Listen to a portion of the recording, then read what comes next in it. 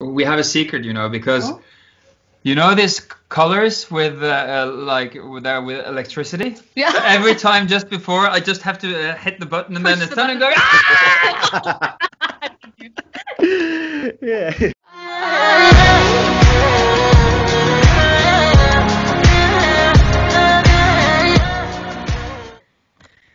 Poštovani gledaoci, danas imamo nevjerovatne goste. Oni su pobjednici Glasa naroda 2019. Grupa KEiiNO. Hello guys, how are you? Hello, we we're- are good. How are you?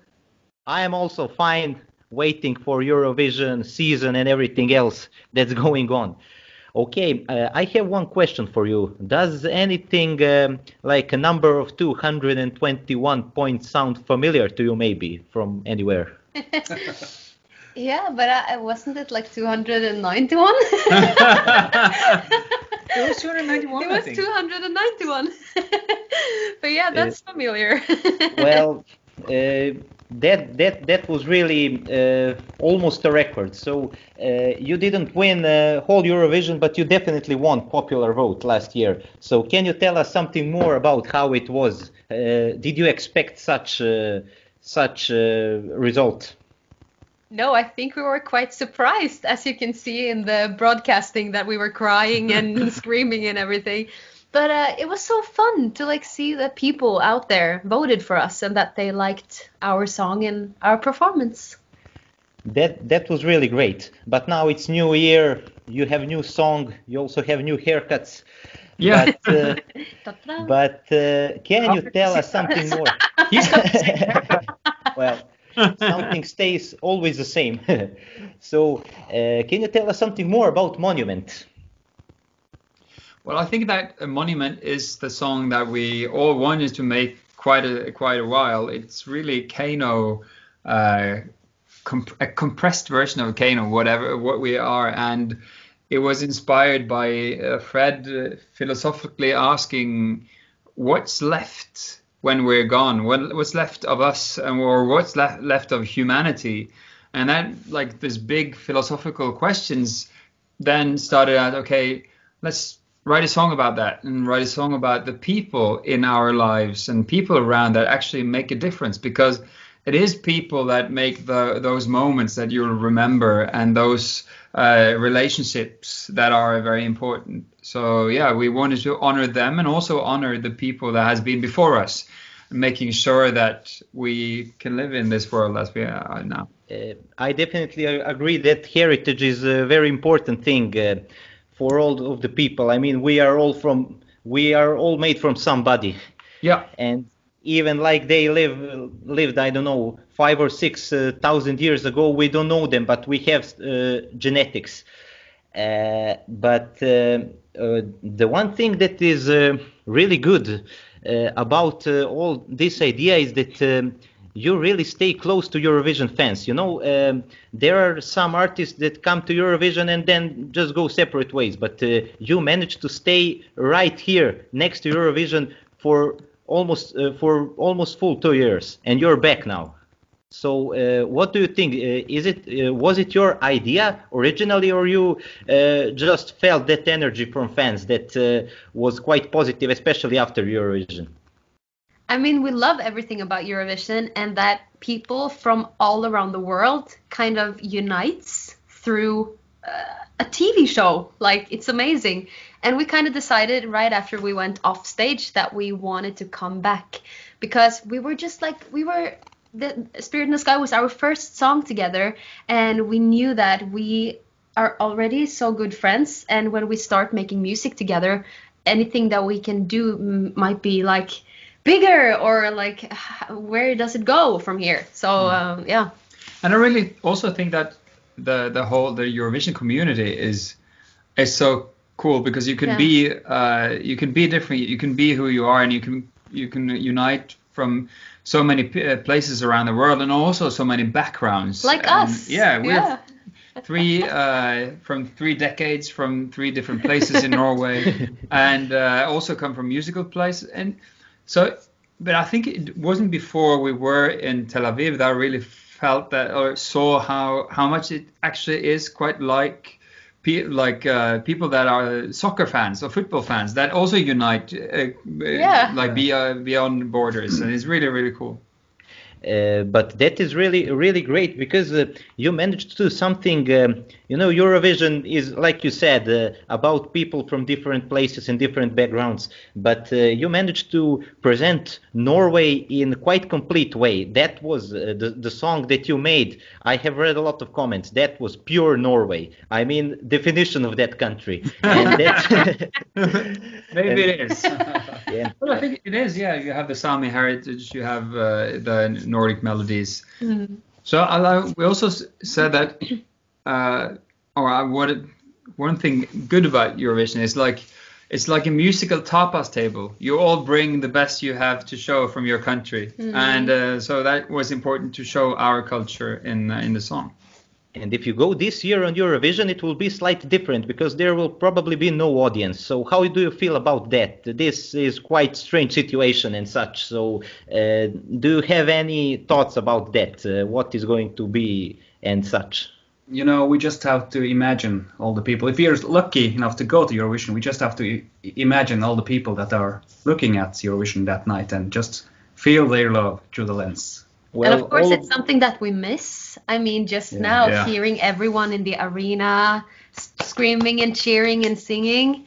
It's so silent when we're finished. But the only good thing, though, actually, at Melodi Grand Prix, they're cheating because they put audience. They have recorded audience from all around in Norway that have actually uploaded their applause. So when we're finished, we hear some applause. I'm like, yeah. Well, maybe they will figure out something like that for Eurovision, but we will see. This year, Melodi Grand Prix is quite strong. There is quite strong competition and such. What do you think about the other songs? Do you have maybe some favorites if you listened it? There are really strong songs and strong artists as well. I don't think there's been a year that has had bigger named artists in quite a while now. So, and now we know, and still there are quite a lot of artists to go. So yeah, it's a very tough competition. So yeah. Exciting. Yeah. Couldn't they just be a bit worse? You really picked a hard year to compete.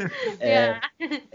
Tom and Alexandra, you two competed in 2018 as well. Did you come to idea of collaborating back then, or that happened later? Well, I had the idea, when I noticed how extremely professional Alexandra was, I had that in my back of my mind. Okay, if I remember, maybe I'll try to work with Alexandra one time in the future. But she didn't know, of course. No, he called me later that year, and I said yes. And the rest is history. Yeah. I have a question for Fred. Can you tell us something more about yoik and the tradition of Sami people? It is really interesting for all of the fans, and you basically spread that tradition all around the world with that 2019 act. Yeah, for me it was a big honor to do that.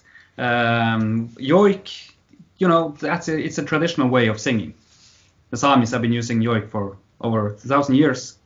And a yoik can describe you as a person, and a yoik can, I can yoik an animal, and I can yoik, places. And the Sami culture is about that everything has a soul. A tree has a soul, animals has souls. And, the Sami culture is also very big. We have a lot of tradition and cultures in Sami. We have the South Samis, and we have the North Samis, we have the Skolt Samis. But the culture where I'm from, we have been working with reindeers for over 2,000 years. I have found out that every member of family has a significant yoik, and I saw songs with title, I don't know, mother's yoik, father's yoik, yes, grandfather's yoik and such, and that's really I didn't find something similar in the history of all of the places. I mean, especially here in Serbia, we have something, if you have yoik, we would call it oik. like oikache and such, but it's like a group of people singing, and it's quite loud and aggressive. But this sounds so intimate and personal, especially in Monument, the part before second chorus, when you have like a part. Can you tell us what does it mean? The rap part is our paths are still visible even though we have lost our legacy, and Fireplace. yeah, and I can't remember that in English. So maybe you'll kneel down by the abandoned fireplace. Yes, and I say something before that.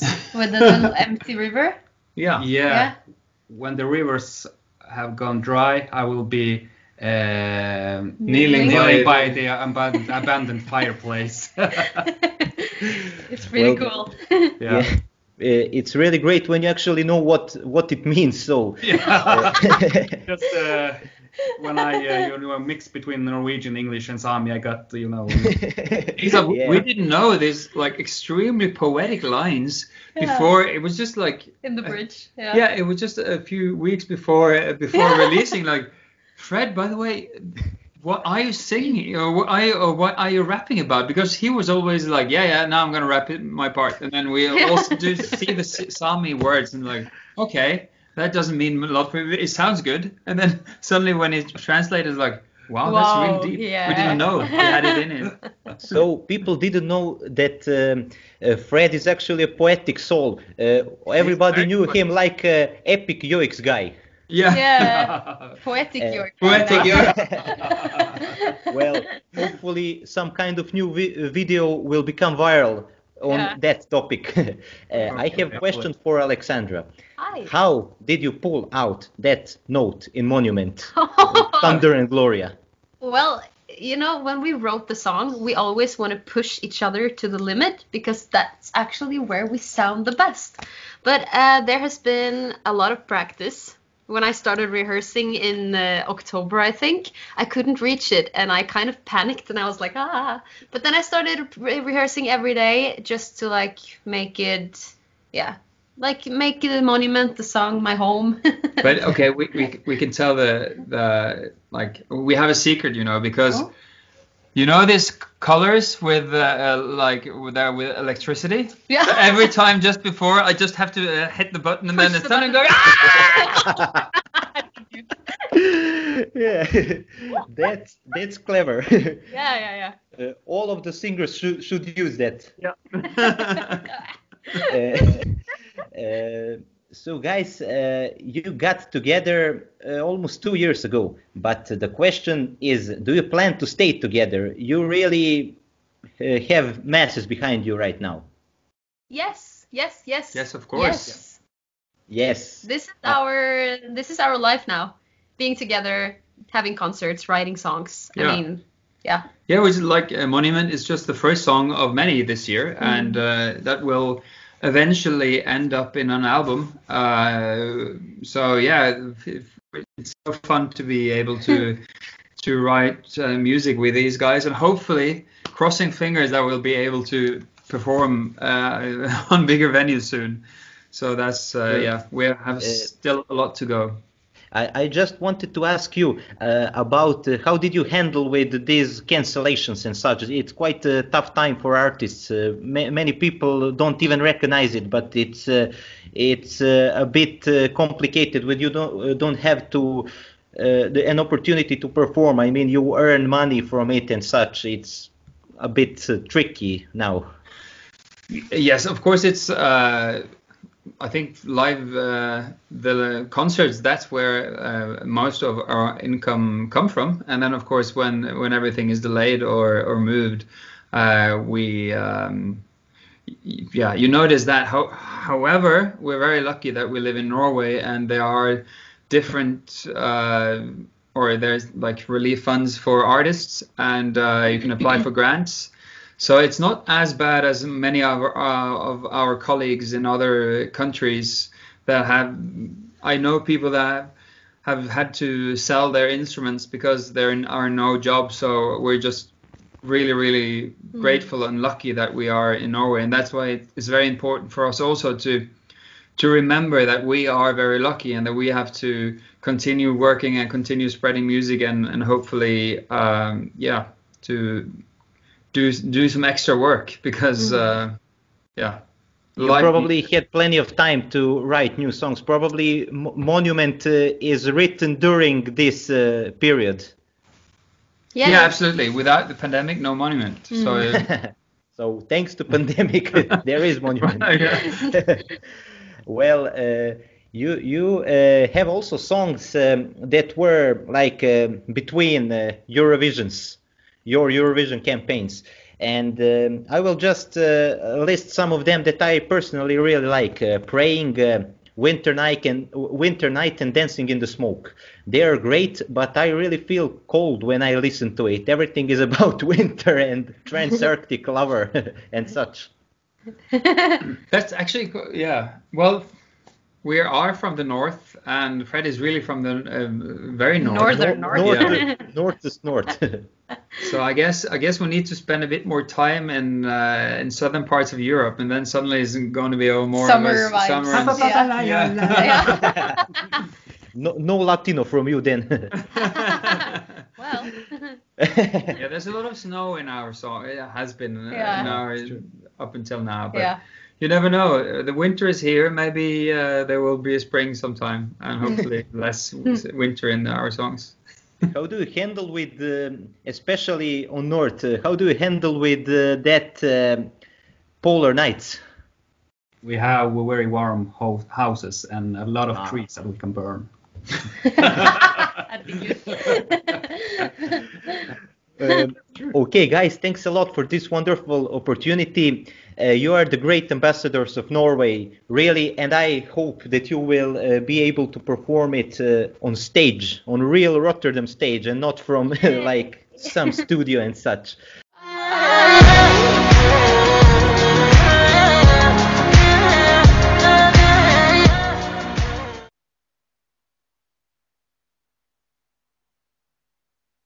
Ako vam se svidio ovaj video, ajmo subscribe, ajmo like, budite ljudi. Govorim tako jest, šta 2 klika i ja i doviđenja. Motaj kablovi, gasi mešalicu i